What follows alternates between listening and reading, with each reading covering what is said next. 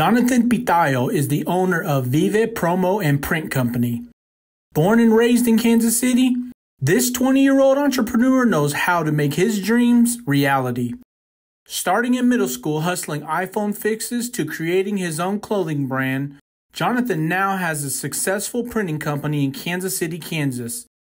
Oh, did we mention he also sells real estate on the side? I'm a hustler, baby. I just want you to know. Not Jay-Z, JP. Be prepared to be amazed at the ambition, determination, and mindset of Mr. Pitallo. This is Enterrupt KC.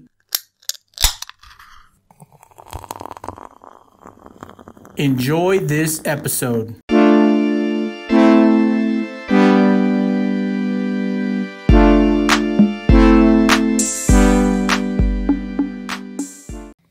Welcome back to Enterrupt KC, the podcast dedicated to people, places, and things right here in Kansas City. I'm your man, D-Rod. This is JL. We got Nick behind the scenes, making sure everything's running silky smooth, man. Silky. There we go. Silky smooth, Nick, man. silky smooth.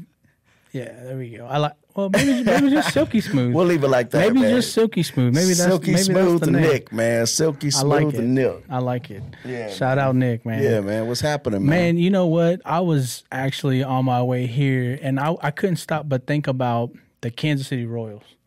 You got a Royals hat on. Yeah. I got a Royals hat on, and we don't plan this, right? Yeah, no. We just show up. Yeah. I don't call you like, hey, man, what you going to wear tonight? You know, I mean, we don't do that, you know. Right. Well, ironically, that's what I was going to bring up, man.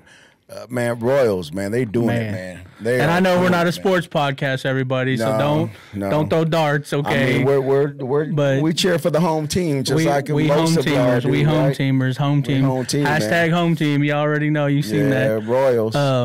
But Royals are looking good, man. Man, they've been knocking They are looking out, for real. Man. Like they're over 20 games Shout in now. Out Royals. So I'm excited, man. I'm hoping to get out there. Yeah, well, I was gonna go, right? I was gonna go to a game, but I was kind of feeling shitty, man. You know, the other day. Yeah. And man, I kind of had to pass on that. I hear you. But I'm thinking May the 4th be with you. Might be the game. It might be, man. I don't know. We'll see. It might be.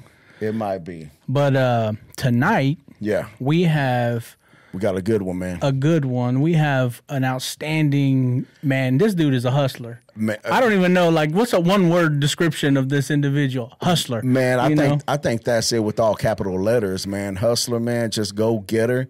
You know, like yeah.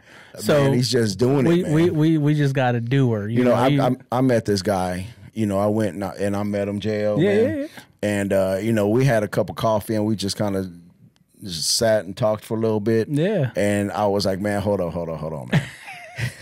Man, we gotta get you on this, man, because everything this young man has done here, man. Yes, sir. Well, you know what? Let's just do it, man. Let's just do it, Bill. So we're gonna interrupt our guest this evening, and by interrupt we mean introduce our guest. Yeah. None other than the young hustler himself, Mr. Jonathan Pitallo, man. What is up? What's up, brother? What's up, guys? Thank you for having me. I appreciate it. Yeah, man. Love the introduction and, you know, just hyping me up. Good, we were setting up and he's like has his phone out and I'm like, dude, you could take selfies, you can do whatever pictures, you want, man. Do what you gotta do, man. Hey, gotta you know, promote it. Yeah. Promote. Yeah. Speaking of promotion, man, tell us, man, where are we right now? All right. Well, we're here in KCK, Minnesota Avenue and 12th Street, my office, Vive Promo and Print office. Mm-hmm. Just a little bit about me. I own a promo and print company. Okay. Is that the stuff in front of you? Yes. So this is, you know, kind of the stuff I do. Leather koozies, hats, T-shirts, golf balls, promotional products. Yeah. But I guess I would cut myself short if I was just to say promotional products. Yeah. Because lots of people are like, when I introduce myself, they're like, hey, what do you do? I'm like, oh, I own Vive Promo and Print Company. And I do real estate. And I do this. And they're like, whoa, man.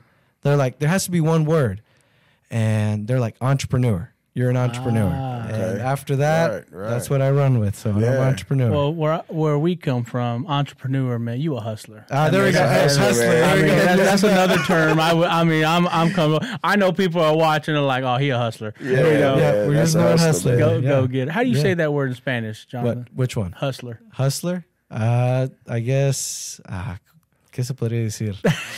There's a lot of words. I'm putting you on the spot. Put me on the spot. Better you than me, bro, because I wouldn't even know. Maybe chingon. That one translates with everybody. Chingon. Shout out Dulcinea, man. Chingon out, man. There we go. I got that from her. Yeah. No, that's what's up, Jonathan, man. Thank you for joining us here on Enterrupt KC, Jonathan, man. One of the things that we try to get across with our audience, man, we're all about capturing stories. Capturing the story of people, man, So I think if we can, before we get to all your entrepreneur, hustler ambition that you are today, that rooted from something. So let's talk about where are you from exactly? Where did you grow up? What did that look like? So I was born in Kansas City, Missouri, 2003. Currently 20 years old at the Truman Center. 20 years old. 20 years old. 20 years old. So what is that? 2003? 4? 3? 3. So my God. I turn 21 next month. We're talking to somebody born in the 2000s, man. I'm old. I'm officially old, D-Rod. How about that, man? Man, I could be your abuelo, man. Yeah, I guess so.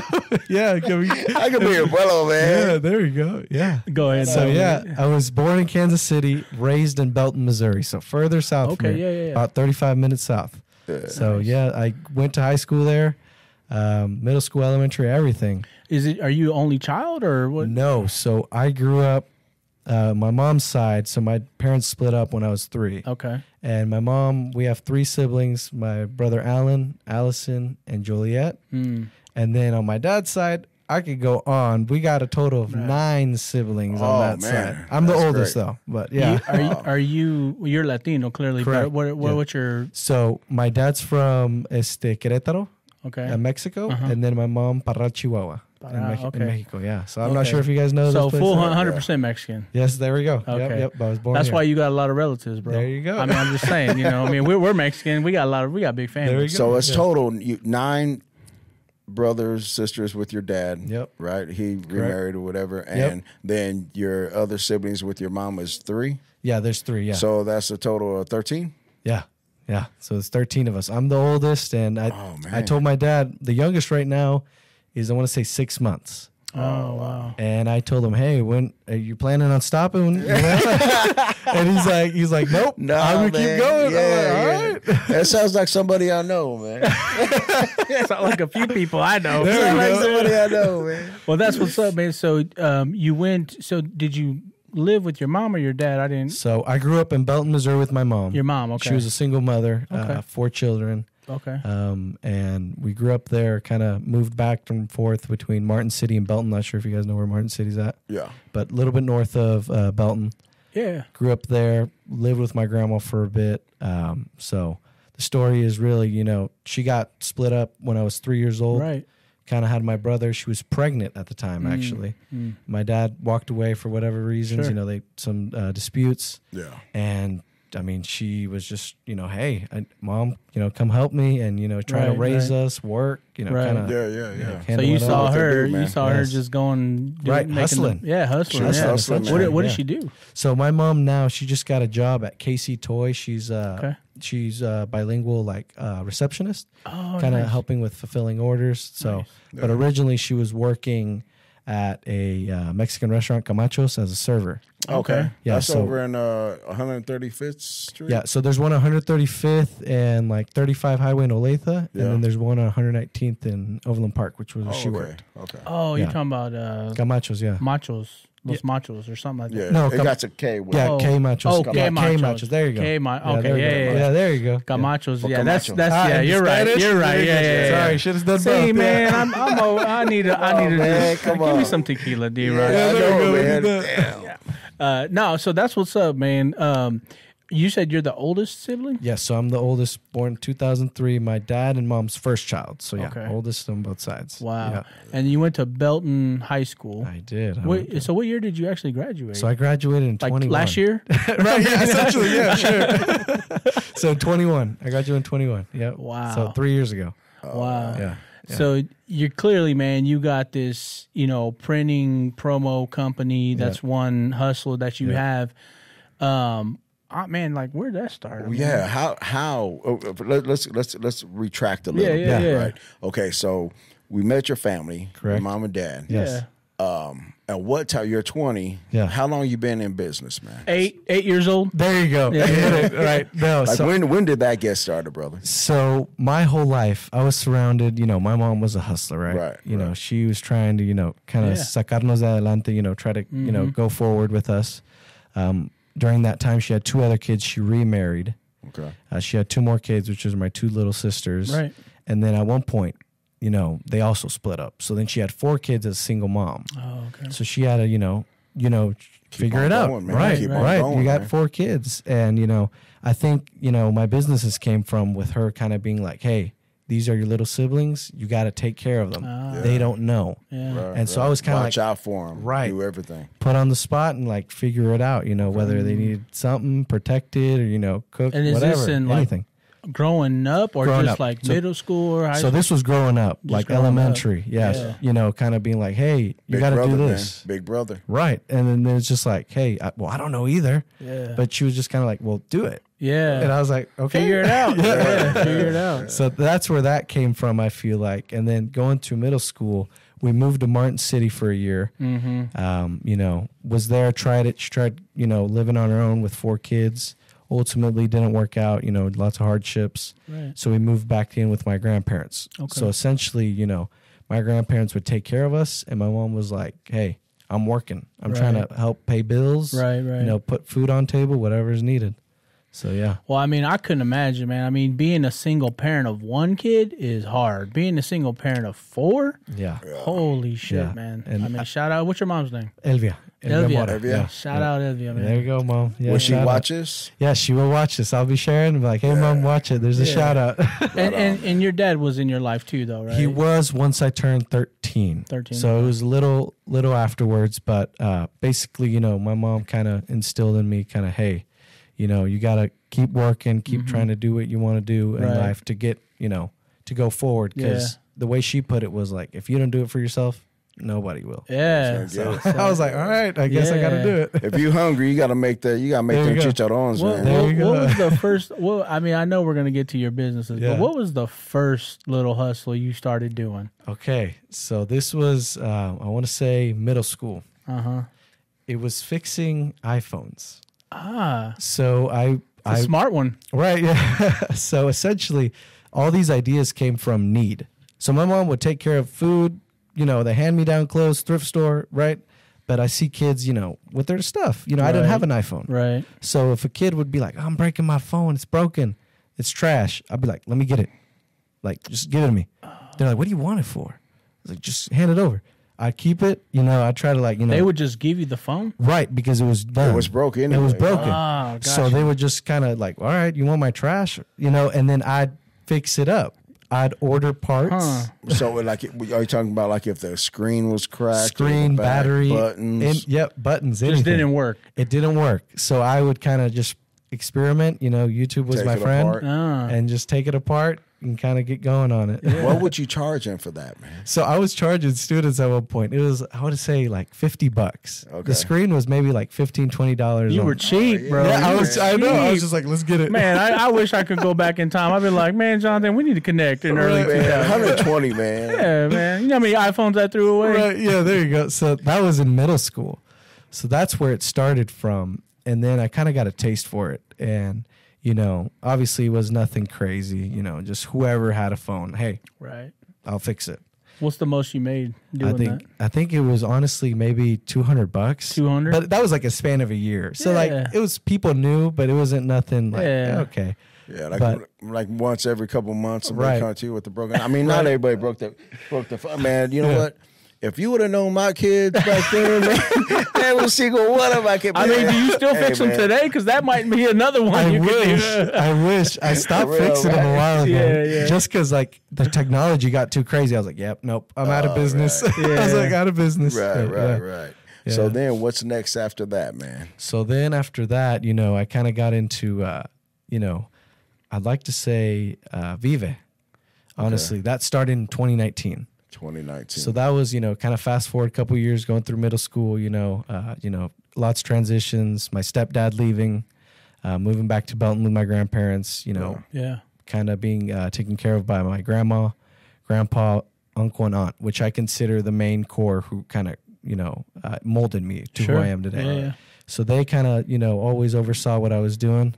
And then from there, I got my first job, which was with my uncle. He owns a painting company called Rawins Painting. Okay. What's your uncle's name? Let's give a shout out. Yeah, man. Raul Felix. I owe him lots of credit. Felix. There we go. Shout there out. We go. Theo, right? Yeah, by Theo, yeah. Raul Felix, yeah. So he gave me the first opportunity. Okay. He was like, I would tell him, be like, hey, man, I want some Jordans. I want some Nikes. And he goes, well, I could give them to you, but you could also work for them. So to me, that was like, okay, what do I got to do, Yeah. And he took me with him on one day, kind of mowing lawns, painting, just typical stuff. Yeah, working, yeah. And, I would work, 8-hour days, maybe 10, 12, depending on the situation. Right. And essentially, there was a time that I got paid, and it was like maybe, I wasn't doing too much, but it was something. Yeah. He's like, here's $100. And I was like, or $80. And I was like, what?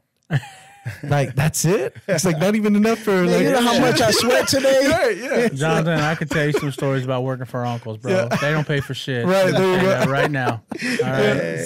So he didn't pay me too much, and I was like, that's it? I'm like, not even for shoes or, or a Nike hoodie. Yeah. And set.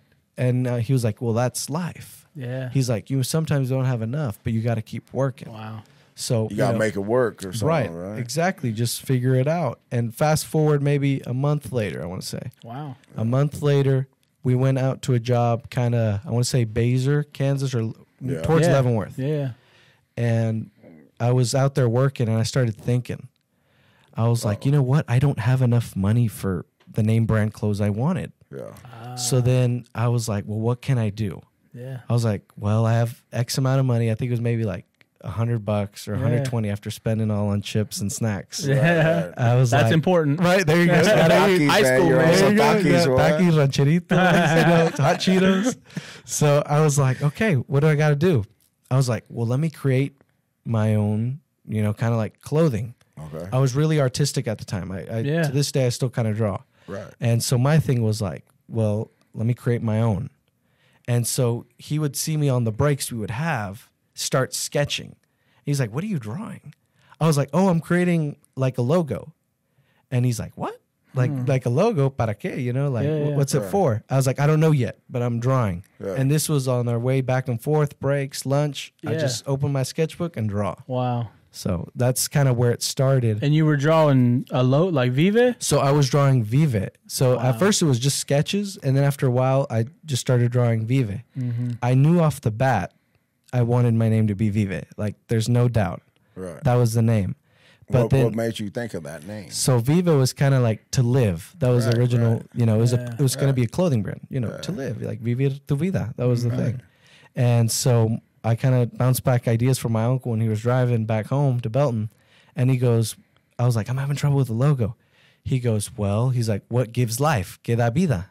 And I was like, oh, he's like water, sun, trees. Right. I started sketching, and I was like, well, I went to Florida, I want to say that same year, right before, and I really was impressed by the palm trees. Right. So I was like, you know what? Let me do some sort of tree. And it ended up being just like a little palm tree. Wow. That's it. Yeah. So it's not that one, but I drew some other ones. Close to it. Yeah. I ended up drawing that one later on, but yes. Yeah. Yeah. So it was a palm tree, and it just went off with it, Vive. Yeah. Love it, man. I love it. So you created the logo, and You're still working for your tío, but you're still in high school too. Right. Yeah. I mean, man, you got a lot going on already. Like, are you still fixing iPhones or no? You gave up. Okay. Retired. Gave up on that. All right, got you. So then talk about that transition from I created a logo, which you initially you thought sounded like you were going to put on some clothes, Right. You know. Yeah. But then you decided, actually, I'll just create a company that puts logos on clothes, their logos on clothes, right? So the way it first started was it was a clothing brand. So my current name is Vive Brand Co. because it was a clothing brand. Okay. So essentially was once I took that idea and I drew it up, my whole purpose of this brand was I had no money for brand name clothes. So it was fulfilling a need. That's where my idea came from. Yeah. Like, hey, I want to fit in too. Make my own. Right. So I was like, I can't afford Nike or Adidas, so I'm going to create Vive. Yeah. I wore it to school one day, and this is how I made it at the time because I didn't know anything. Yeah. Puffy paint from like Joann's or Walmart, $3, and then a sticker, like a vinyl sticker. Yeah. And I just like lo planché. I put it on my chest and called it good. Do you have a photo of you wearing that? So I do. I have lots of pictures. You got to give us a photo. Yeah, we got to get that. I got man. lots of things. I keep everything. But essentially, I wore it to school.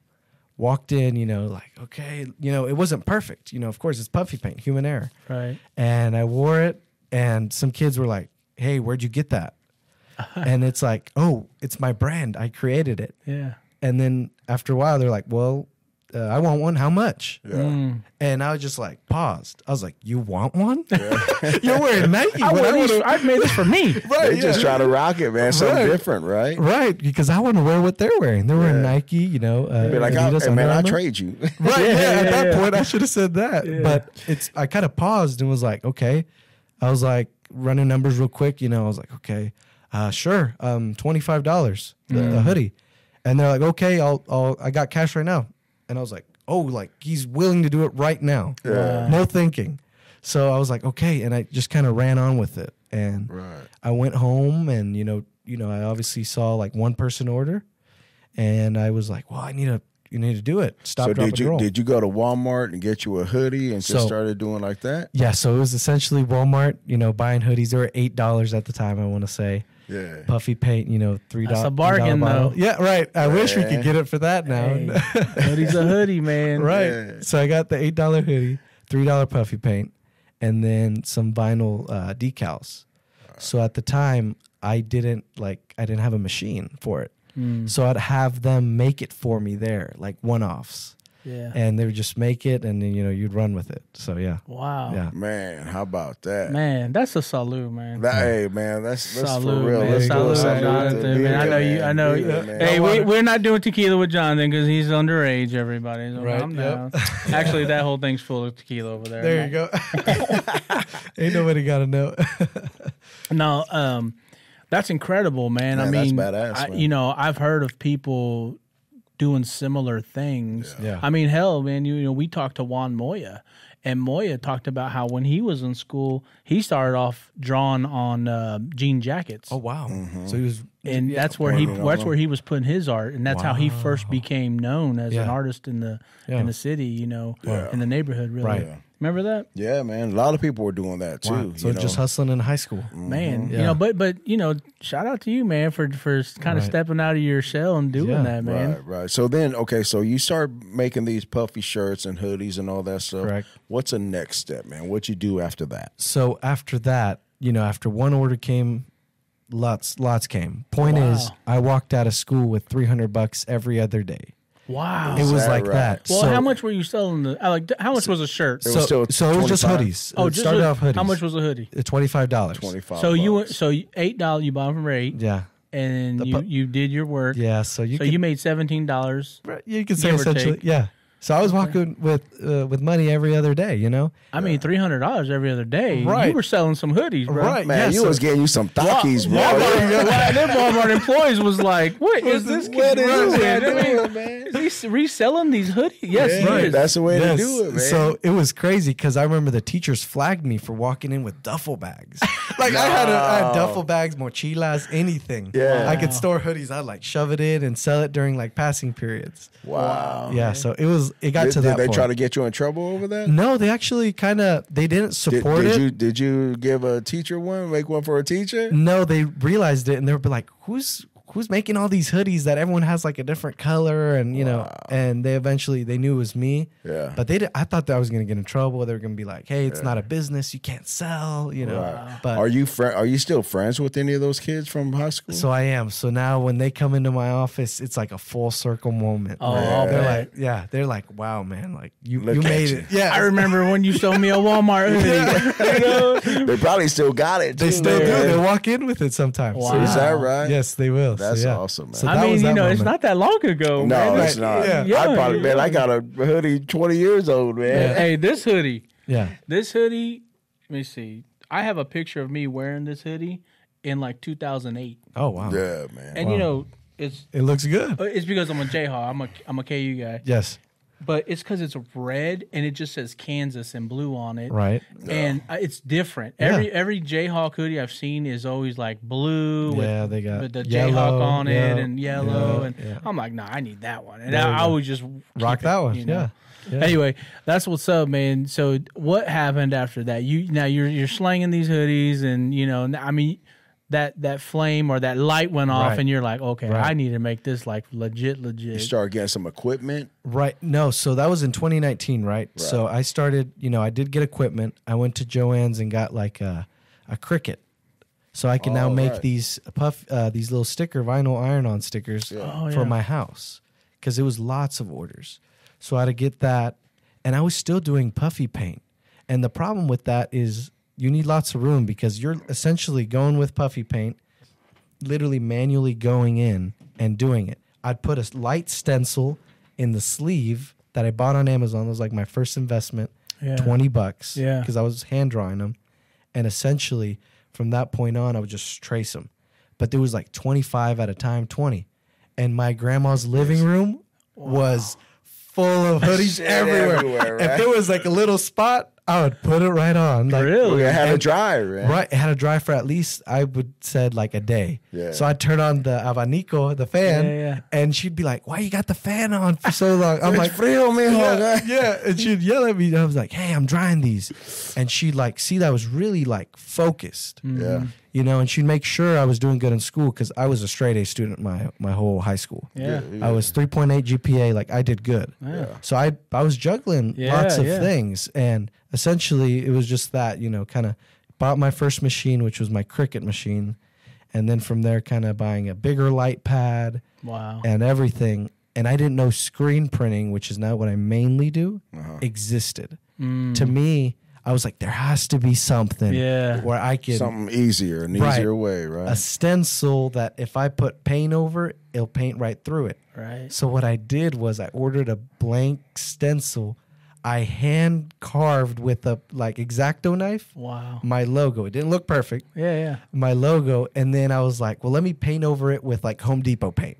I am so serious. I have all this at home, and I did it. I believe you. And I pick it up, and it doesn't even look like a logo. It's a blob. And I realized, I was like, no, That dang ain't it. gonna work. Yeah, that ain't gonna work. And then eventually I kind of like did some research, and the thing was, it was like a theory of screen printing. Right. The concept was there. I just didn't know it existed. Right. Yeah, right. I had no idea. Yeah. Wow. Them wheels are turning, man. Like Right. you knew what you Yeah. wanted to do, but Right.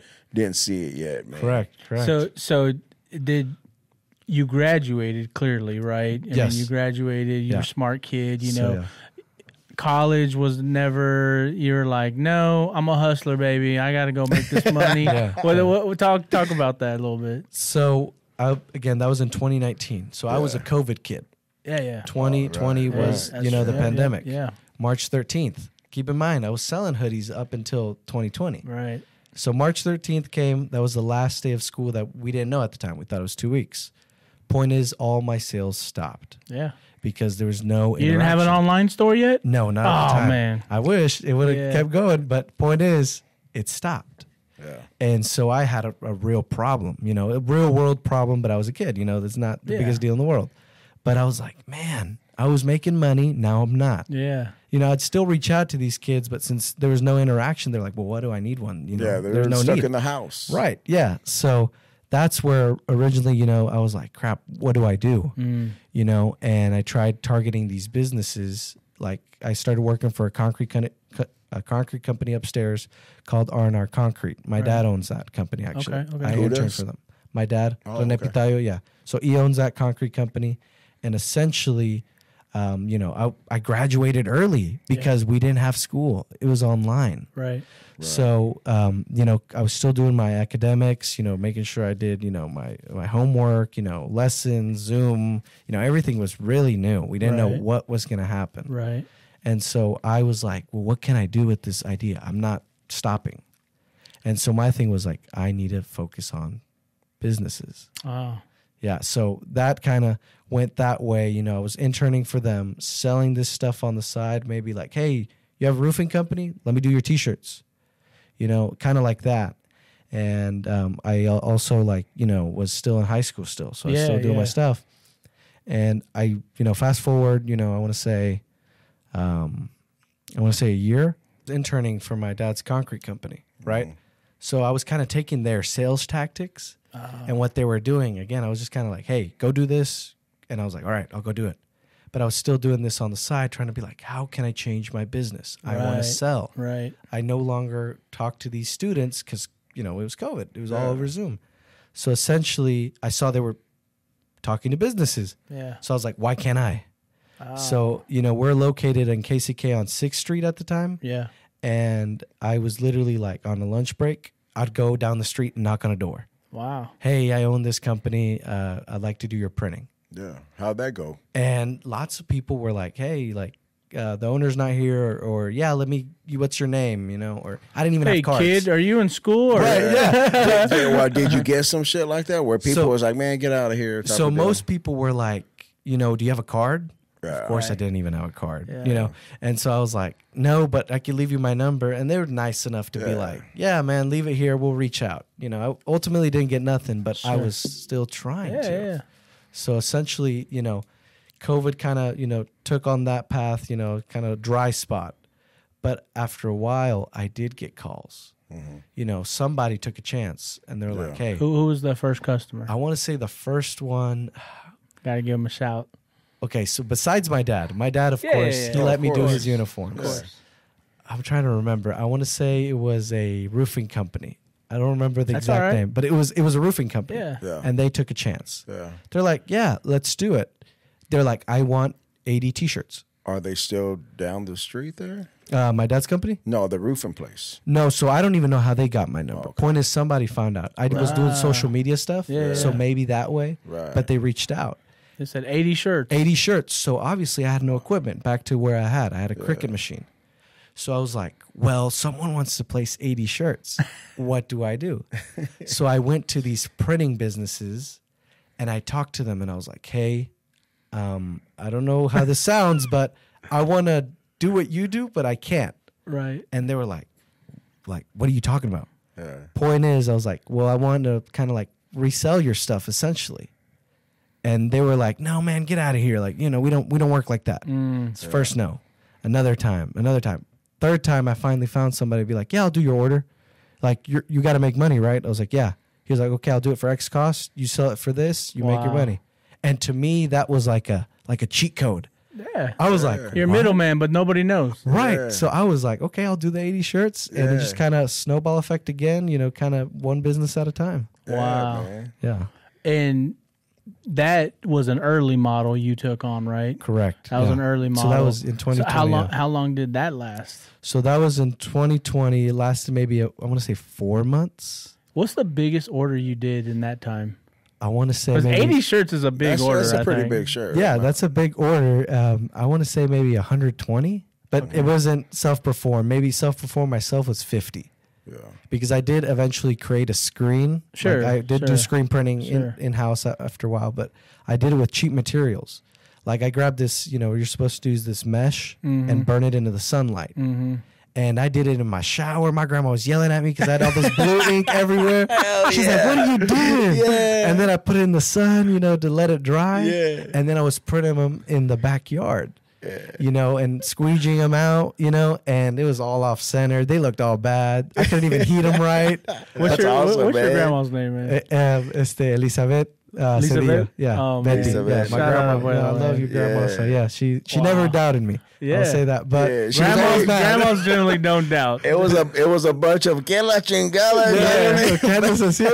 But you don't play with their bathrooms though. Right? Yeah, no, she was living. Hey, all over the living room, everything all over the place. Okay, but you go to the baño, man. No, I know. Yeah, so that's where I was kind of doing that. That was my biggest order at the time. Right. But I did that for a couple of months. Okay. And then ultimately, people started calling. People started hearing about me one way or another. It's word of mouth type stuff. Brother. Social media. Seeing, And at the time, I was still knocking on doors here on Minnesota Avenue, Central. Yeah. And at that time, you got some cards? Yeah, I did have some cards. I did kind of become more professional. Yeah. Right, here kind you go. of seeing what my dad was doing with his company. Yeah. I just applied to mine. Yeah. And so I was knocking because I'm from Belton, so I'm driving every day, to Belton, from Belton to Kansas City, Kansas. But I was doing it here because it was during lunch breaks or after work. It's like, hey, let me knock on the door, see if it works. So I was doing that for about 6 months, post-COVID, Right. yeah. That's incredible, man. Yeah, that's badass, man. Yeah. That's incredible. I'm like, to first of all, do you understand? I mean, you understand, Jonathan. I mean, you're a young hustler. I mean, I know kids. I know kids 10 years older than you that wouldn't do what you just said. Yeah. Go knock on a business Oh, my Lord. to say, hey, I want to do what you do, but I need to make money off of it. Yeah, I don't know how to do it. Right. Like I know people my age that That won't wouldn't do even it. do that. Yeah. They're like, oh, I ain't doing that. That's scary shit to Right, me. yeah. Like, no, man, like you got to get out of your shell, man, Right. and go do that. Right. So essentially, it kind of came back from my uncle and everybody, my family, telling me, like, if you want to do something, you got to go do it. No one's going to do it for you. Yeah. And you kept that in your mind, bro, right? Right. Yeah, because I was like, well, I like to do it, but I can't tell anybody. No one will do it. I got to do it. Yeah. So I kind of just ran with that. That's what's up, man. Yeah. I respect that, man. Yeah, Tremendously. 100%, man. So when did you have, like, what was your biggest equipment purchase that got you away from the kind of the middle person? The middleman. So essentially, from there, I bought, my first printer. It was just like a regular just printer to print like, paperwork. Yeah. And then from there, I bought a screen printing machine, a one-head one. So that was like, I want to say $80. To me, I was like, wow, like I'm making an investment. Yeah. And I bought that. I bought an embroidery machine. Yeah. Like one of those like sewing ones. Like you can only do one at a time. Yeah. I want to say that was $1,000. That one was like the real one. Like, this is serious. Yeah. This is gonna You're get like, somewhere. okay, I'm doing this for real now. Because I was hiring people to do it, but I was like, I got to make all the money too that I'm paying them. Yeah. I did my first one, and I was like, oh God, this ain't that easy. Ain't nobody gonna get this one. Yeah, so I took on an order of like, I want to say like 50 like hats to embroider. Or I want to say polos, because I didn't have the ring at the time. Polos. I was like, yeah, I got you. Yeah, no, I screwed up like 5, 6 of them, and I was like, man, I was already taking losses. Yeah, and there ain't no takebacks on those, Right, man. nope. When you screw up on You those, screw up, right? you screw up. So I was like, man, this ain't that easy. I had the equipment, $1,000. I was losing money. I had to buy the polos and embroider them again. Wow. So to me, that was like, crap. Like, that's a big, for people, failure is like a huge thing. Yeah. But I was like, well, I got to, I already committed to this. I got to do something. You got to learn it. Right. So I just kept modifying it, doing it. Eventually, I couldn't do it. I had to take more of a loss and just have the middleman do it. I mean, the guy that was doing it for me. I had to be the middleman. Just hearing you talk about it, man, did you go into this like, this is a big business for me in the future? It didn't sound like it. No, That's why I asked that. It sounded like something you just like doing. Yeah. So I like drawing, right? It came from that. Right. I like creating things. I was very crafty as a little kid. Yeah. When I was a kid, I want to say maybe 5 or 6. My aunt worked at a bank. Wendy Mora Cedillo, shout out, right? I can't forget her. Yeah, So yeah, she worked at a bank, and she would get all the business cards of individuals and businesses. Yeah. She'd bring them home, right, to do paperwork. Yeah. Point is, she'd leave them somewhere, and I'd organize them and like make something out of it. And, you know, I'd be like, hey, nobody mess with it. And this is when I was like 5 or 6. Right. So I was always very like crafty. So my idea was like, I was busy, you know, it wasn't, you know, I was making money. Right. I had a job with my dad, you know, it was an internship, you know, low pay, something. So to go back a little bit, you're talking about that embroidery, and you had to keep on going to that guy. Right. How long did that last until you figured it out and started doing it, man? That lasted maybe about, I want to say, a year with that guy. Okay. It lasted a year. So essentially, you know, I realized it's just too much. I was working over here, right, family, friends, and I was like, well, I'd like to self-perform. I can do some things, but not all of it. Right. Point is, I would still mess up stuff. Yeah. Like, it was constant mess ups. People were like, hey, man, you know, it looks good, but hey, this is kind of off. Yeah. And I was like, instead of saving money, I'm losing money. Right. So I just kept, you know, reaching out to him. Hey, can you do them? Can you do them? But you do it now. So now I do, it's like a 50-50. We do in-house stuff at another location we have in Olathe. And then now I do like outsourcing. So I'll do some stuff like that. Yeah. Right. Yeah. Because, I mean, you probably today are getting more than 80 shirts. I mean, sure give us a sample size of an order you're dealing with. So right now, what are you doing right now? So when D-Rod was coming in, I was telling him, hey, man, I got to send this real quick. Yeah. I got an order for 450 shirts for Wyandotte County Health Department. Deadline, and with the deadline, right? Yeah, they got a deadline for Friday. And I was like, okay, I took it on. But I was like, when I got that call and that email, I was like, what? Like, they're contacting me? I had to go knock on these businesses that said no a couple years ago. Right. Now they're reaching out to me. So they want 450 shirts next Friday. Next Friday. And we're able to do we're stuff already like in the end of the week. Yeah. Man. Yeah. 1 week turnaround. Yeah. We could do it. So, like I said, we were 50-50 for a while, but it's starting to get to that point where I just can't self-perform. I can't. So we're kind of more towards looking for vendors, looking for, hey, somebody that maybe has like, you know, an idea, or they're like, hey, I can make stuff like this, you know, hats, or I have a machine. Working with them, another small business that could be, you know, in my shoes or higher, and just kind of giving them an opportunity. So there's actually, we know people who have those smaller businesses kind of in their houses, right? Yeah. I mean, you know, people might look at it, that's kind of how we got some of these things. Yeah. But how would they get a hold of you if they're watching this and they're like, okay, I want to get in contact with Jonathan Pitallo? How do they do that? So I haven't promoted it too much, but point is, I do want to start doing that, because my thing was like, I started just like anybody else. It was just somebody with an idea. Yeah. Right. And so my way, you could contact me, you know, my website, vivepromoprint.com. Okay. My phone number, you know, you guys will probably drop some stuff, info. Yeah. So that's the way they can and get a hold of me, my email. Yeah. But essentially, you know, I want to, you know, I was in their shoes maybe 3 years ago, you could say. Right? And I've gone to a good point now. It's all growth, brother. So it's kind of full growth, circle. Man. I want to help. That's so, awesome, man. I love to help people. And the fact that you're so young still. Like, you're like, I want to help. I'm like, bro, what are you doing? Most people are looking to help you. You know? Yeah, there you go. And there it is, man. So anybody in our audience that are watching, man, that are involved in things like this and things that Jonathan's doing, man, if you want to reach out, man, give Jonathan a shout, man. Yes, I'd love to help. You know, there's no bad idea. Whether you're making something, you know, there's somebody that wants it. Absolutely. You know, sure, any amount. Sure. You know, we could work with something. So you said unified government, right? You're doing that. But I saw something that says you're also doing some school districts as well and other things. So talk about your client, your client's base, I guess. What does that look like? Is it mostly, you know, because I kind of put like unified government and school districts and stuff. Yeah. I saw an El Centro shirt, you know, like these are like nonprofit, you know, government organizations, you know. Is that mostly your clientele, or are you doing also a lot of businesses as well? So it's mainly, I want to say, this previous year, it was mainly businesses, small businesses. Okay. Roofing company, construction. Sure. You know, a restaurant, stuff like that. Yeah. This year, I set myself a goal to kind of go towards, you know, these nonprofits. Right. School districts, you know, bigger clients, right? Right.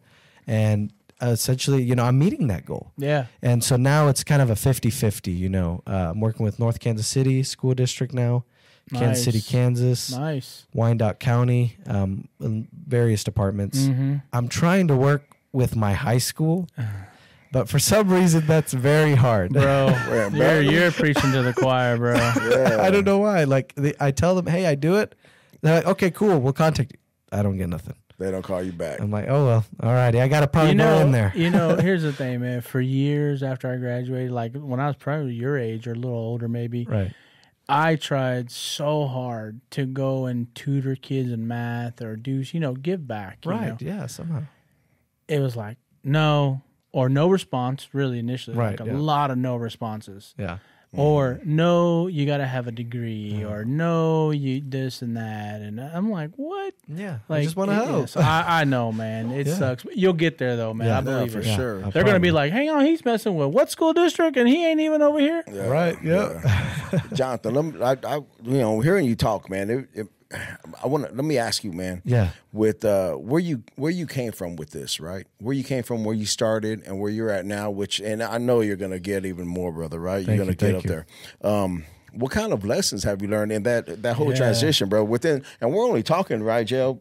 3 years time, man, right? Man, yeah, 3 years. Puppy, so, man. I mean, you know, with that 3 years of experience of what you've been doing already, even in business terms, he's a puppy, right? Right. Yeah. Man. I mean, so I founded the business, registered in 21, so that's when I knew it was getting serious. But to answer your question, you know, lots of lessons that I endured is kind of like, you know, you said yes to somebody, you kind of have to keep your word. You know, my uncle told me that all the time. He was my dad, because my dad at the time wasn't around. Right. So he always like, hey, you got to keep your word. That you know, that's what means the most. Yeah. So I took, you know, hey, be responsible, right? On time. If you said Friday, it's Friday. Yeah. You know, or let them know otherwise. Right. So kind of those were those lessons, money lessons, lots of money lessons. Right. Nobody tells you the hardships. I went through a lot. I lost lots of money. Yeah. Lots of money. I bet you did. So just kind of knowing, hey, it went bad this time, but next time it'll be better. Right. You know, just finding that next opportunity. Yeah. So those were kind of some lessons. Maybe, you know, my uncle said, and I talk about my uncle a lot. He had a huge impact in my life. But he told me, you have 2 ears and 1 mouth. You listen more than you talk. Man.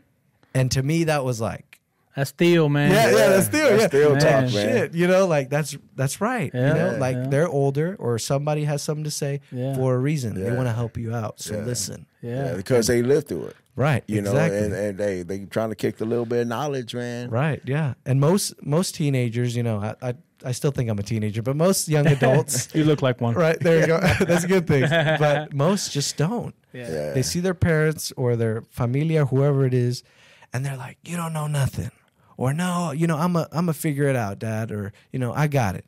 You know, and most just neglect. Yeah. And I always tell, you know, my friends and younger siblings, and I'm starting to work with high schools, kind of giving like entrepreneurship classes.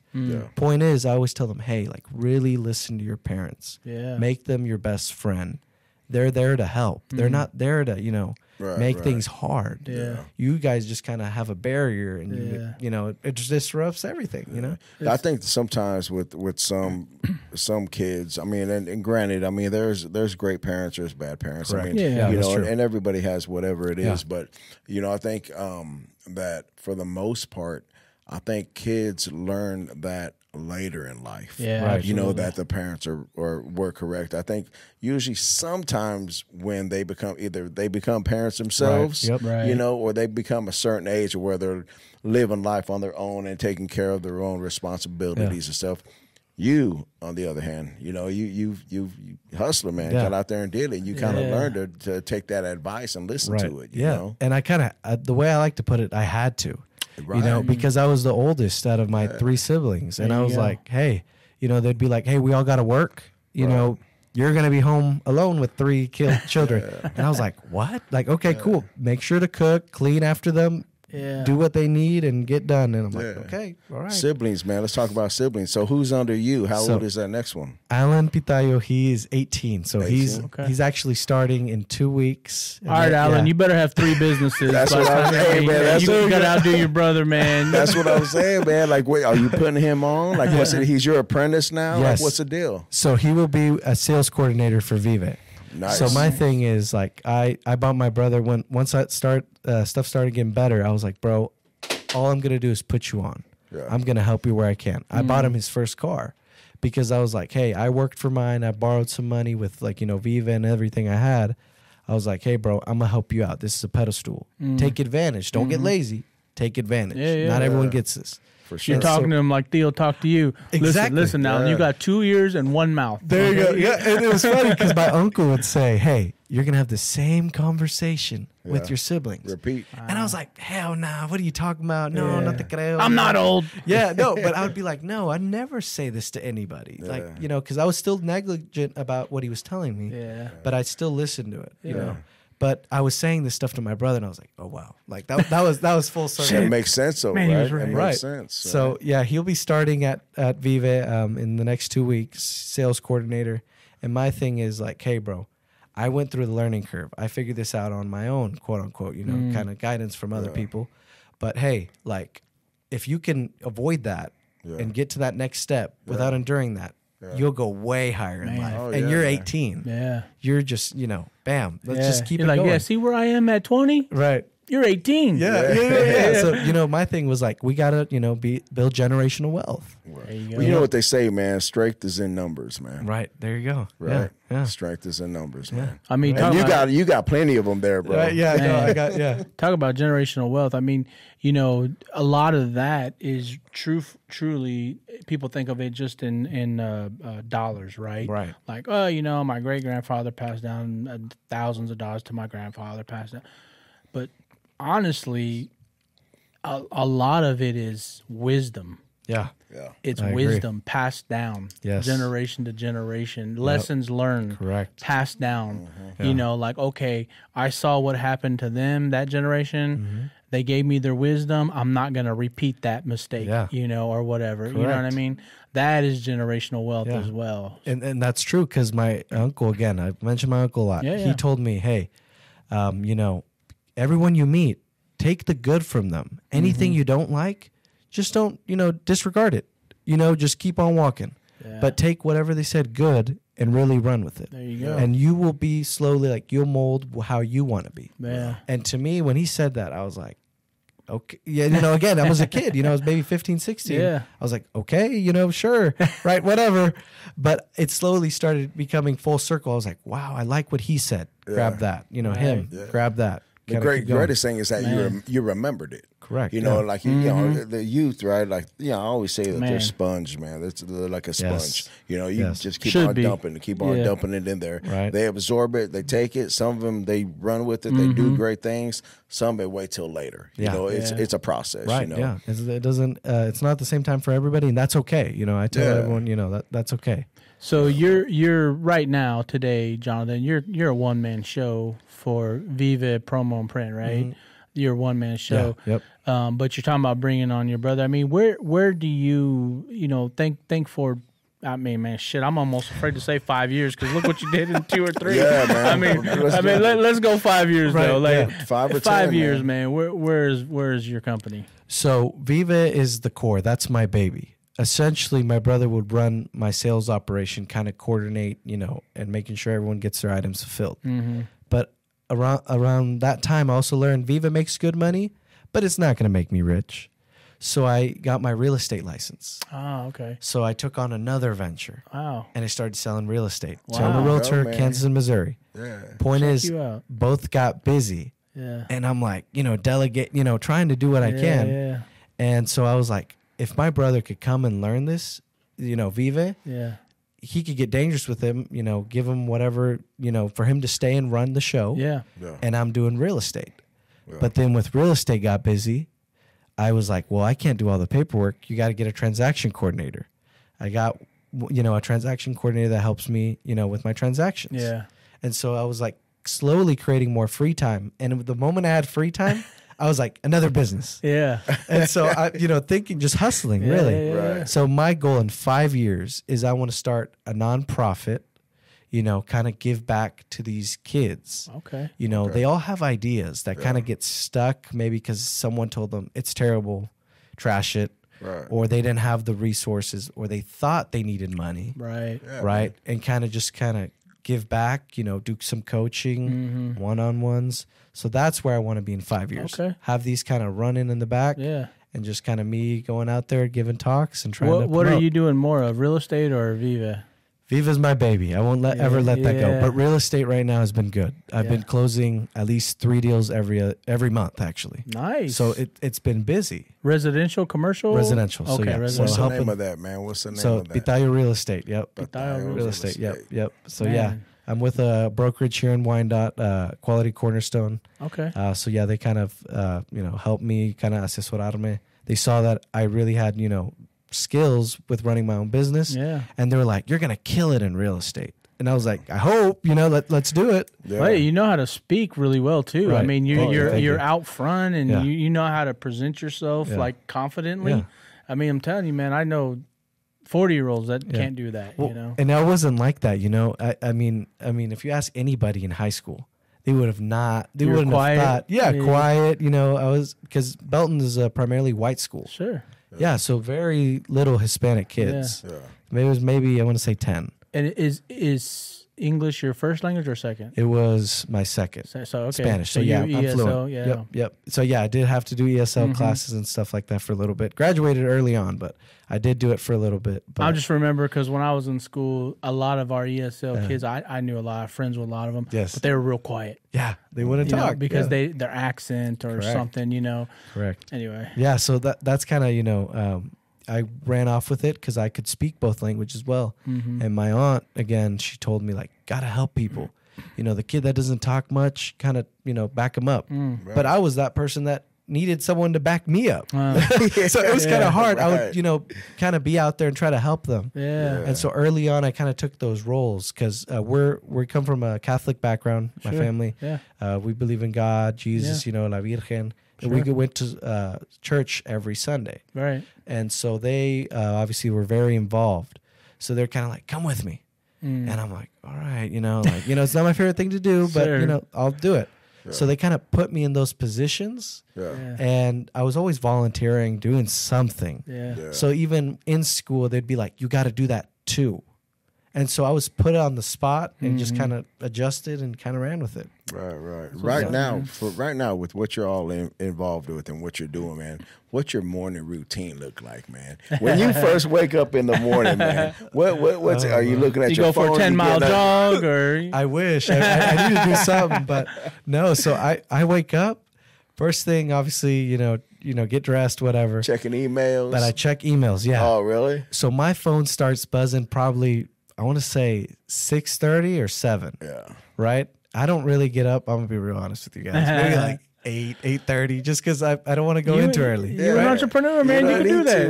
Right? But there's times I do. But point is, I'll first do that, check my emails. I probably already have like 6 missed calls before business hours. Yeah. Once it's 9 o'clock, emails start coming in. More phone calls. So then, I make my way to the office, maybe run to a coffee shop here nearby in Wyandotte. And then I get here and just first order of business, just kind of attend what I'm already doing on the phone. Right then, it's full-fledged phone calls and responding. Yes. And then from there, kind of seeing what yesterday's tasks were. Hey, where did an order leave off? Or did I submit this artwork? Did I redesign it? Look it over. Or, hey, was this property under contract? Oh, figure out, is there inspections for it? Where are we at? Because it's multiple businesses. Right. So it's like, hey, where are we at? And just kind of atendiendo uno por uno. Right. What's the latest you stayed up working with all this, man? So 3 in the morning? Just last night. So I'll be honest. I'm transparent with everybody. So about a year ago, I was staying till like 3 in the morning, 4 in the morning, waking up, going back to my dad's job because I was still working for him. I was getting here around like 9 a.m. So I was hustling. Now, I'll be honest, like, I still work like maybe till 9 or 10. Yeah. But I'm like, you know what? That's tomorrow's problem. I'll get to it. Yeah. But I wish I could keep going and hustling because I love it. Yeah. But it gets to a point where it's just kind of like you can only do so much. Yeah. And it just has to wait. And it's normal. When did you actually break away from working with your dad or your tío? Like, so I've been self-employed for about, I want to say 9 months now. Oh, okay. So I was still working for my dad. I was doing sales, concrete sales. Yeah. They opened a ready mix business called R&R Ready Mix, and they were selling concrete to people like that had a side hustle. They worked their job, 50, 60 hours a week, but on the weekends they'd want to pour a driveway. Okay. So I was coordinating those sales. So if they wanted concrete at 6 a.m. in the morning, I had to coordinate it, be up at 6 and, make sure they got what they needed. And, sales like, hey, type this up, call the city, get permits. But there was no processes because they're a small business too. They were founded also in 2019. Right. So they kind of were like, well, here it is, do it. And I was like, well, okay, I'll call, I don't know what to say, but I'll figure it out. Right. Yeah. So I branched away after, ultimately my Vive was just too much. Yeah. Like it was growing rapidly. I was going to networking events at the Hispanic Chamber, started going to like Overland Park Chamber, any chamber that, I could kind of set my foot in and, start talking to people. Yeah. I was going to ask you about that. I read that you're an ambassador for the Hispanic Chamber. I am. Yeah. What does that mean exactly? Does Carlos get to call you directly and say, ambassador for me? Or what does that mean? So I just recently, I've been an ambassador for maybe about, I want to say like 8 months too, approximately. But now I'm co-chair ambassador. Right. Co-chair ambassador for the Hispanic Chamber. So our goal is to, when there's somebody at a networking event that's standing alone or, doesn't know who to talk to, we approach them, we come to them, be like, hey, how can we help? What do you do? Tell me about you. What's your story? Right. Oh, hey, you know what? Fulano de tal. You should talk to him. Let me introduce you to this person. Yeah. Kind of, because most people aren't go-getters. They need help. They're just there standing with their drink, just in a corner. So our goal is to kind of put somebody in the room and get them going. That's crazy because I remember one time somebody approached me like that, man. And now it makes sense, man. I think I was at Blanco Negro one time, man. Right. The Blanco Negro Gala, right? I'm not sure, but yes. Yeah, well, it's a long time ago. Yeah. yeah. But somebody did come up to me and did the exact words that you said. Yeah. And me being me, I was like, I'm all right, man. You're like, I'm all right. I'm cool, okay. Man. Thank you. Yeah. Get out of here, man. But I mean, if I would have known, exactly. Like, come here, man. I got some ideas. Let me talk to you. Right. Well, so you're basically your connector, right? Yeah. So connecting people with the right person, maybe. Correct. Or the person that could help them. Right. So that's the most thing. I kind of endured those things. Like when I first joined the chamber, I was 17. Yeah. I was still working for my dad. Wow. Yeah. I would, after lunch or something, I would go to a networking event because I knew they were kind of involved in that stuff, but kind of stopped going. Well, I wanted to go. Yeah. I went in there and kind of approached Carlos, and I thought he was like, he could speak Spanish. It's the Hispanic Chamber. I thought, okay, Spanish. Yeah. I walked in there, I was like, hey, Carlos, ¿cómo estás? And then he was like, hold up. I speak English. And to me, that was like, what? Okay, only English. But, and I started getting involved. He was impressed. He's like, you're 17. Like, what are you doing here? Kind of joking around. Yeah. So then, he told me like, basically like, I'm going to help you. Let's do this. And essentially, me getting help, I was like, well, it seems like, I would go to these events. He would kind of guide me. Yeah. But then he slowly realized I probably didn't need guidance. Like if that guy was really important, I was going to go talk to him. Yeah. And, and I just went on with it. And slowly I was like, there's people that aren't like that. Let me help them. Yeah. And there was that ambassador program. And eventually I ended up, getting nominated for co-chair. Nice, man. Carlos is great, man. We had him on the early episode as well. Yeah. Yes. I was going to tell you, you may know this about Carlos already. Carlos with the Spanish language is kind of like Batman. So, Batman, he only comes out certain times, right? Like when he needs to, That's Carlos in Spanish. Yep. Carlos will flip the Spanish. Yeah. don't tell him I told you that. Right. But he's very fluent in Spanish. Yeah, there Just you don't go. tell him I told you There that. you go. Yeah. Shout out Carlos. Carlos, man. yeah, no, All I respect to Carlos, owe man. to him. He's helped me a lot. Got me Carlos where I'm is at. the dude, man. He's a the great guy, dude. man. Yes, sir. So, okay, so your real estate, you talked about, you're doing 3 deals a month, give or take. Yep. Are you anticipating that that's going to spin into something more lucrative for you in the future as well? So yeah, I think it is. It's just the start. It's kind of crazy to say that, but it's just the start. Yeah. I'm a baby. You could call it. Yeah. I'm a newbie. Yeah. So my Puppy, thing you're is a puppy. A puppy. There you go. That's the word you use. So essentially, I have to have somebody help me, right? So that's where my brother, hey, you're going to be doing Vive, I'll do some stuff. Yeah. Real estate, transaction coordinator. Okay. I'll still, open doors, show the property, explain things, negotiate, but someone does the paperwork, right? Got you. So, that's the way I'm going about it. What's your website, man, for that? So that's pitallorealestate.com. So Pitallo, Pitallo, realestate.com. Nice. Yeah. All So right, man. they could check out there, there's lots of programs, but essentially, I have to delegate tasks because I'm kind of everywhere. My hands are everywhere and I can't be the doer. I Yeah. could be the, the salesman, be Yeah. the spokesperson, but somebody, really strong individuals have to do the work, Yeah. so kind of trying to do that. Right. That's awesome, man. So, okay, couple questions. Yes. Do you remember, have you ever been like somebody just complete asshole to you? Oh yeah. Yeah? No, definitely. Tell us a story about that. Dude. No, don't use names or... No, Yeah, you don't need I a would name call drop, but which just- one? Man, so I've had people just kind of they see I'm young and they're just like, man, you don't know nothing. And I mean, to their credit, yeah, I might not know nothing, but I'm willing to do it or find out. Right, right. They're like, you know what? No, you're not going to do it. Quit. Just stop. Like they've told you that? Yeah. No, these are businesses you went to try to help them or just individuals so around individuals that maybe are with a business owner and they hear that I'm pitching something and they're like, that won't work. Don't waste your time. Maybe trying to help me out. But I'm just like, no, I'll figure it out. Thank you. I believe it. But, take their advice a little bit. Yeah. Maybe go a different approach. Yeah. But yeah, I've been told, that won't work. Or, the no's that I've gotten from businesses saying like, hey, no, do you have a business? No, then we can't work with you. People talk down kind of like, so nowadays, like I said, I don't do 100% of the stuff in-house anymore. Yeah. Most people are like, you're a scammer. You're scamming people because you're upselling. And I'm just like, if you go get 5 other quotes, man, we'll be about the same price. Yeah. But, they just see that as like, no, because they don't like what you're doing. They're Right. just like, hey, why are you doing it? Quit it. So I've gotten feedback like that. Yeah. But again, you just kind of keep going with it, block them out and do your Dust thing. that shit off your shoulder and keep on going, man. There you go. Yeah. So, flip side of that, Jonathan, who were those? And I know your family is probably Yes. the biggest supporters you had. Sounds like grandma, abuela, mom, Deals.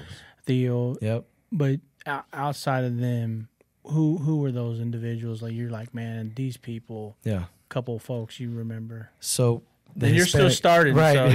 so So the Hispanic Chamber again. I went in there when I was 17. Yeah. I told people the idea or started networking with my business cards. Had maybe a shirt on or something, and they'd be like, "Man, I'd meet some CEO or a sales rep. You got to hear this kid. Hear this kid right now." And he'd introduce me to people. Yeah. He's like, "Say what you told me just now and say it again." And I tell them, and they were all impressed. Yeah. So essentially, most people would hype me up. They're like, dude, where are you going to be in 10 years? I can't even imagine. Yeah. And to me, hearing that, it's uplifting. People believe in you. Wow. Yeah. And so I'm trying to Adds think a log to the fire, man. Right, yeah. So I'm trying to think of individuals, but it's a collective. I Yeah. couldn't call out anybody, but Hispanic Chamber's been the strongest, organization, that's kind of helped me and mold me where I am. Yeah. I'm a part of the Overland Park Chamber too. Yeah, shout out OP So Chamber. yeah, so OP Chamber, I'm on some committees there as I'm well. actually involved in the Overland Park Chamber through okay. my professional life. There you go. I'm in their leadership program right oh, now. you are? Yeah. See, they invited me to that. Yeah. And- In fact, real quick side story. There's a young kid. He's in high school. I know you're talking about. Alex? Is it the kid with the coffee? No. Okay, so this is another this kid, individual. He's in a whole different chamber. Okay. But I've met him when they bring all the Johnson County chambers together. Okay. He's this young Latino kid named Alex Sanchez, I believe. Yeah. And he comes up to me and he's like, "Who are you and what do you do?"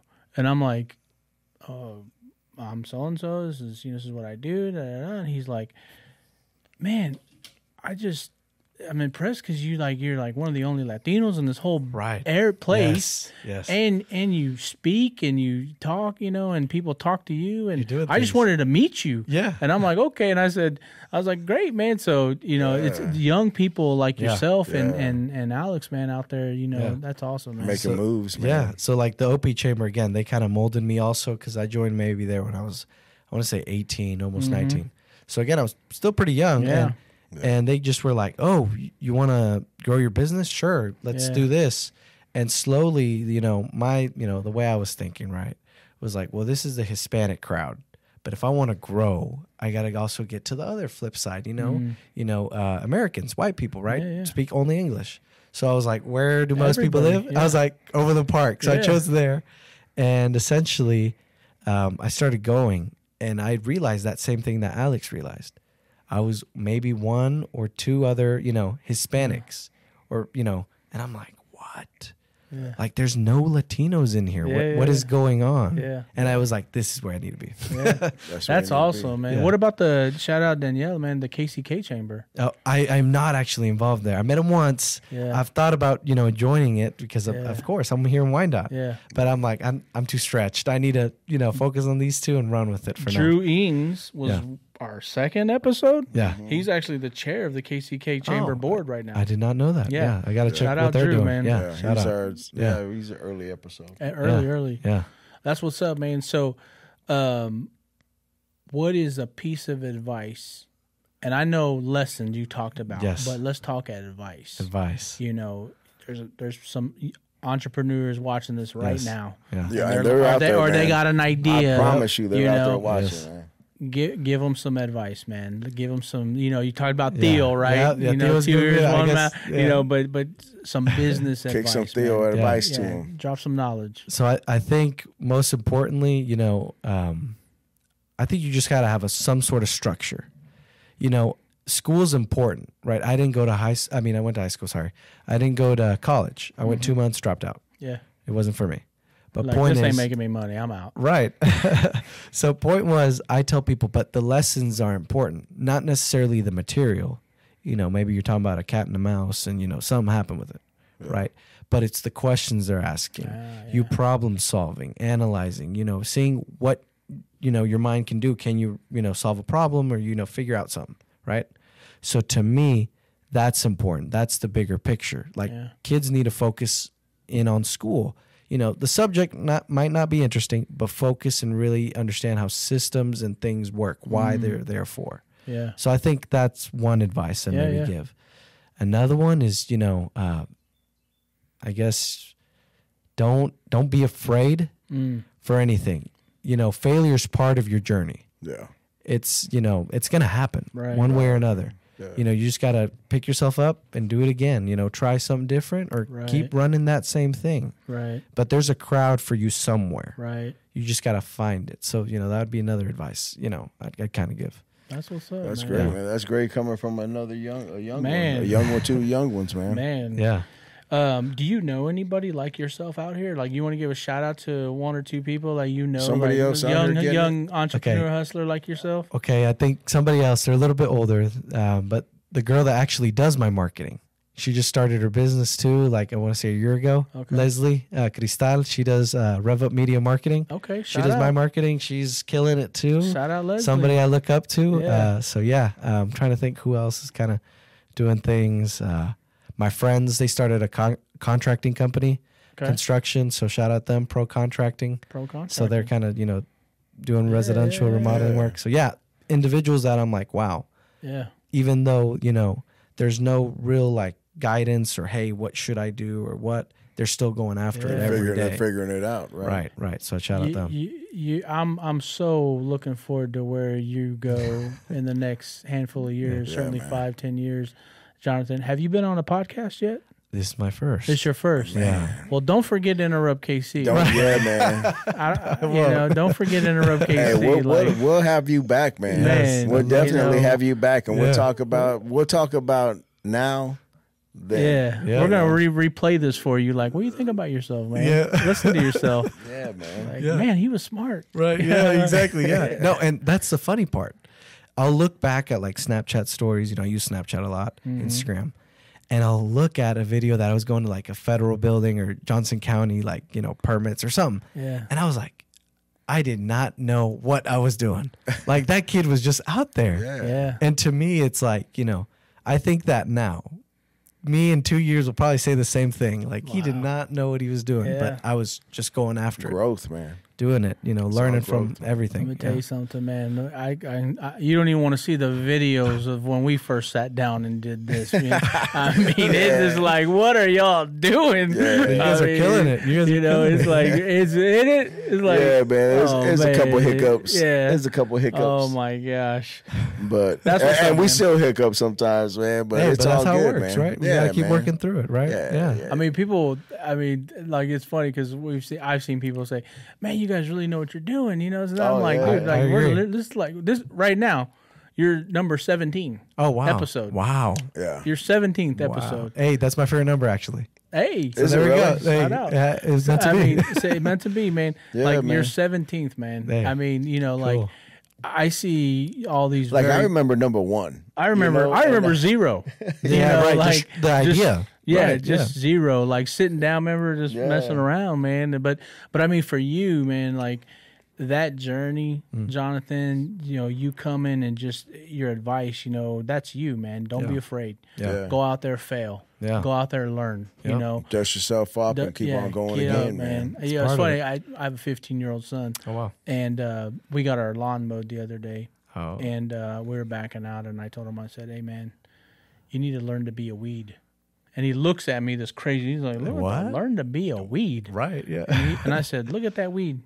That guy just cut the grass yesterday. Look at the weed. It's already standing back up." Yep. Yeah. And he's like, "Oh, okay. I didn't know what you meant." Right. Yeah. Yeah. Exactly. But point get him later. you can get chopped down. Yeah. But learn to stand back up. Right. Exactly. Yeah, anyway, man, for sure. Yeah, so I try to speak to those because I wasn't like that growing up. Mm-hmm. Like I had a friend that kind of like watched over me. I was really scrawny, as a kid. Short too. I had a late growth spurt. Yeah. But point is, I want to make sure people knew my presence, but I was still kind of like scared. Yeah. But you just got to keep going, grow back up, and just understand, hey, you're in the room and you're somebody. Yeah. Something my uncle told me again. No one is more than you and less than you. You're always equal. So just when you walk in the room, don't matter who they are. Yeah. You're the same. You're another human. Yeah. And you just got to come in and, work like that. Man, I need to meet your Theo, man. Yeah, man. Hey, we'll do some salutes with Theo, man. We'll do some salutes with Theo, man. Shout out Theo, man. He needs to be here right now. He might be my Theo. Shit, man. It sounds like one of mine. That's what's up, man. So, hey, we wish you the very best of luck, Jonathan, man. You have an incredible story for a young entrepreneur, young hustler. Thank you. Coming from us, man. Well, just even getting anybody, who has that thought.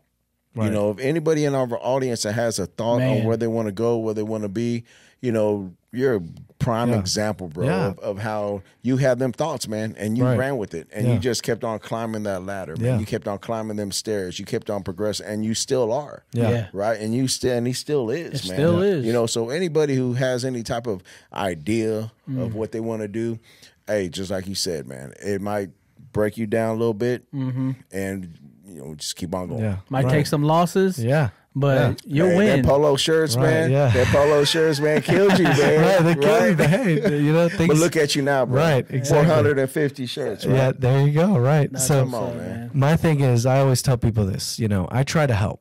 Right. I'm juggling, doing lots of things. Yeah. But if somebody really wants to, reach out, just reach out to me. My socials, I'll shout them out.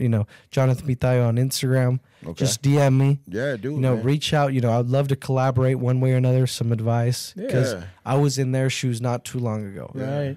My thing is I want to give back. Mm-hmm. And right now what we're doing with the Hispanic Chamber, with a small business committee. I'm also a co-chair on that committee. So there's another thing.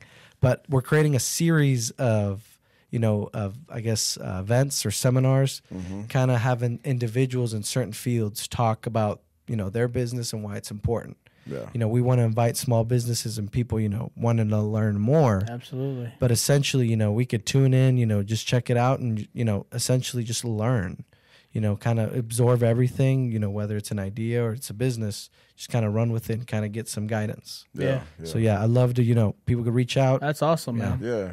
What do you do for fun, man? Hey, so start a business. There you go. Yeah. So, no, for fun, family. Family's important. You got some family traditions you like to share, man? So, we honestly, baseball. It's funny you're saying Royals. So my mom, even with her kind of, struggling a little bit, trying to make ends meet, she would make sure, she'd take us to a Royals game. Yeah. That was the only way we bonded with our mom because we just didn't click with other things because she was working. But baseball was it. Okay. She'd get the cheapest tickets, whatever it was, for 4 children. Yeah. We'd go out, have a shirt, and she would wait at the gates to get signatures outside when they were done. Oh, wow. And I met Salvador Perez, Alcides Escobar. I don't know if you guys follow baseball like that. Man. Omar Infante, Edison Volquez, lots of players. Point is, we loved it, and we, that's how we bonded. So baseball is like a huge thing in our family. Yeah. Nice. Chiefs, of course, everyone, right now with the Chiefs watching sports. Church is important. Yeah. I will say, I'll be honest, been slacking a little bit, but hey, Lord forgive me. But point is, you're forgiven. Right, there we go. But point is, church, that's one thing, our faith. Right. Making sure, if we have a problem, pray, rezar, and, kind of put it in his hands and see where it goes. Man. You watch soccer? I don't. You don't? I don't. So my family's from North Mexico. Chihuahua's on the north side. Yeah. So they mainly, it's baseball. Yeah. So baseball, I played baseball for I want to say 2 years rec league. Yeah. Something tells me, man, you're going to be pretty busy around the World Cup. I hope so. I'm getting ready. There's a lot coming here in about a year and a half. Yeah. What position you play? You're playing baseball? Man? So I played, again, that was just a thing I was doing. I played second base, and I want to say, was it left field? Yeah. I wasn't too good at it because, again. Was it high school? No, it was middle school. It was rec ball, but point is, I was too little. I didn't, I didn't grow. I didn't grow. All the kids were. Man, have you seen Jose Altuve? Right. Come on, bro. I mean, he gave everybody short hope. Yeah. He's like, hey, man, hey, that's hope right there. I should have looked up to that because I actually have a ball from him. He threw me when I was a kid. Shit? Wow. I had my glove and he was there and he just saw me. I was like, oh, Altuve. He was catching. I was like, here, you come sign it. And he just gave me a ball. Wow. He was playing with. I was like, all right, I still have it. Hey, that's awesome. I should have ran with that, but yeah. Dude's a Hall of Famer, man. Yeah. Yeah, he's most great. definitely. Yeah, What about music, man? What kind of music you into? Lots of country. Oh, so, yeah, okay. I love Give country. me an artist. So Luke Combs, Morgan Wallen, Riley Green. Do you go to their concerts? I went to Luke Combs, Riley Green's. Yeah. Who else? I'm trying to think. There's this one song. I forget the artist's name. It's White Horse. Sing it, bro. Sing it. Yeah, right. I gotta sing. Yeah. Come on, sing Another it, talent. So, no, you guys would another business, another karaoke business. Yep, there you go. So, country, corridos, of course. Oh, I mean, yeah. Give me an artist, corrido. I mean, Los Tigres del Norte, Huracanes. Those are some. Yeah, the OGs. Yeah, man. That's what my grandpa. And you my don't like the new Peso Pluma? No, I'll be honest. It's catchy. Don't get me wrong. Yeah. But no, I'm not a big fan. I'd say the same thing, and I've said it before. On here, I think some of the newer music is kind of like the new country. Some of it's okay, some of it's garbage. Right. The new hip hop, some of it's okay, some of it's garbage. I agree. The same. New corridos, some of it's okay, some of it's garbage. I was going to mention, Enterrupt KC will be going to see Ramon Ayala. Oh, yeah. Wow. Later this year. Hey, there we go. We're going to be in the building. We're going to put him on the table, man. We're going to try and get him a sit down. That'd be good. Man, you guys could definitely if that happened, oh, my God, bro. I'm going to drink a whole bottle of tequila before that. We're going to drink two of them there. When is he coming? August 30th. Yeah, August 30th. Okay, sweet. Yeah, no, I know he definitely does Speaking of old school. Yeah, there you go. Yeah. I mean, man, it don't get a... No, I've heard stories. Yeah, go ahead. What was that? No, you like his No, music? I do. So I listen to Ramon Ayala, anything really, old school. Like I'll listen to stuff like that. I've heard stories. I have a friend. His tia used to own in Argentine down here. Okay. An old theater. Oh. And he told me he remembers when Ramon Ayala used to come and play it there. What? Like when he was just coming up. Right, yeah. Wow. I I mean, it's crazy to hear these stories, right. bro. Yeah, full circle But now they're you huge. love country. Yes. And there's an artist coming. Well, there's a lot of artists coming to Kansas City, but he came last year. Yeah. And my wife, we got tickets. So you got to go if you've never heard this guy, but his name is Larry Fleet. Larry Fleet. Never heard, but yes. Fleet. Okay. This dude is like, he is not Chris Stapleton. Right. But if I had to get a comparable, that's he's him. Chris Stapleton. Okay, then I think I'd love it. Because that's the name I was trying to get. Yeah, Chris Stapleton. Larry I like Fleet, him. man. And it's July 25th, I think. Okay. He's coming in concert now? He's going to be, he's going to be July 25th. He's going to be at KCPL Live. Okay, sweet. On the stage there we there. go. Oh, Yeah. yeah. Man, you got to check you him told out, me man. that. Yeah. Okay. I don't know if there we I'm go. going to be around for that, but point is, you love Gotta country. go. Yeah, that's something I'd go Bro, to. I'd love to. I went to see him last year at the Truman. Okay. Off Truman Road. Yes.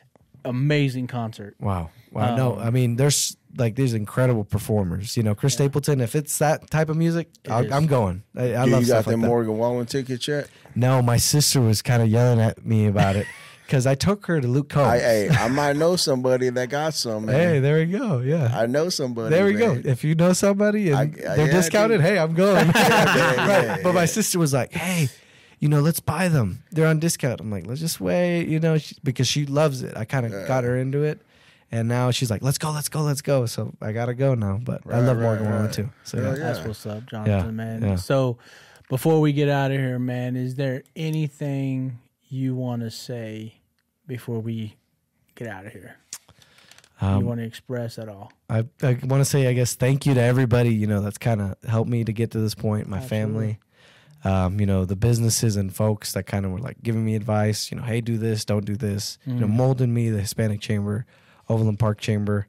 And I guess my last couple words would be like, hey, if you're a young kid, high school, college, or you just lost a job or something, there's something out there. Yeah. An idea you have that you don't think might even work. An older person. Right, anybody, there's something. And, my thing is I want to use, your guys' platform and my platform to really understand, like, hey, you can do it too in a couple of years. It can be fast. Yeah, for sure. You just got to keep going. Just got to keep going. One of the greatest entrepreneurial movies in recent history is The Founder. Yeah. You know what I'm talking about? Yes, I love that movie. That movie, and he didn't start until he was 50. Right. I mean, the movie starts with him talking about being 50. Yeah. And he's like, people think I should quit and I should get ready for retirement. Right. Yeah. He just kept going. Yeah, he kept going. Yeah. So that's my thing. Just kind of understand that, hey, you can be in your unique situation, but there's something out there and you got to just get to it. Yeah. So, yeah. Yeah, for sure, man. Yeah. Man, you give me hope, Jonathan, for the future, man. Well, I'm sure you give a lot of people that. Yeah. I mean, for everybody who's going to listen and watch this, who has some ideas, man, listen to this young man. Man. Yeah, thank you. And reach out to him for business. Yes. I mean, this kid, man, I can help. He can help. Yeah. Hit him up on that real estate, media, man. promotional products, whatever it is, or just in general. Hey, like I like connecting with people. I was told in order, you got to give to get. And sometimes you give and you don't get nothing. And that's fine. That's part of it. Most people want to get luego. They want to sell something. They think anybody that talks to them wants to buy their product or their service. And no, you really got to be a people person, care for what they have to say in their story. Right. So my thing is like, hey, you don't have to buy nothing from me. You could buy from somebody else that my competition, right? But we could still talk and just have a regular conversation, see where you're at and how I can help. Yeah. So, yeah. That's what's great, up, man. brother. I'd love to do it. Yeah. Well, listen, man. Thank you for joining us on Enterrupt KC, man. We appreciate it. We wish you the best of luck. Sure. We know Thank this you. isn't the last we're going to hear from you. Yeah. We're going to have you back on. Yes. We're going to have you back I on. look forward to your future, brother. For sure. And thank you, everybody, for watching, man. This is man. Enterrupt KC, JL. D-Rod, man. If you guys like what you see, man, don't forget to hit that like button, share, subscribe, and comment. Whatever you like about this young man here, man, go ahead and put in them comments, man, and let him read them as well. Thanks for your time, man. Yeah, thank you. Peace. Bye.